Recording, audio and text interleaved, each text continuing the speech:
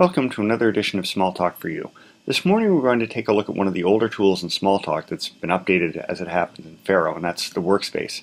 Again, we pop up this basic menu, pull Workspace down from it, and we get a little thing labeled Shout Workspace. It's just a new updated version of the tool. I can start typing Smalltalk code in here, so I can do foo : 1 and do it, and now I have the variable foo available to me in this workspace, so I can say bar :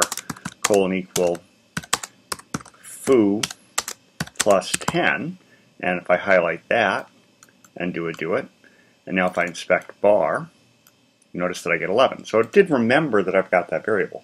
Now you might wonder, how did I know all these things exist here? Well, if I go ahead and inspect it, notice I get 11, that's the last thing I did. Notice it highlighted the last thing I did.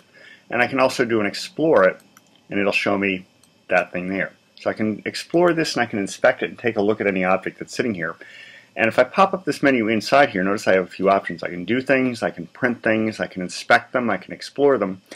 And notice I can debug things too. This is useful if I have a bunch of exploratory code that I'm working my way through before I even get to a browser.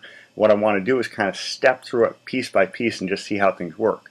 I can also profile things. Now hopefully you're not writing enough code in Workspace that you need this, but you can do that. And you get all the standard editor things, copy, cut, paste, and so on. So it's a very useful tool. You can write arbitrary Smalltalk code in it, and it's kind of useful for ad hoc testing and just code exploration and spelunking, where you're just trying to feel your way through a problem before you even get so far as the browser. So that's about it for today. Until next time, have fun with whatever Smalltalk you're using.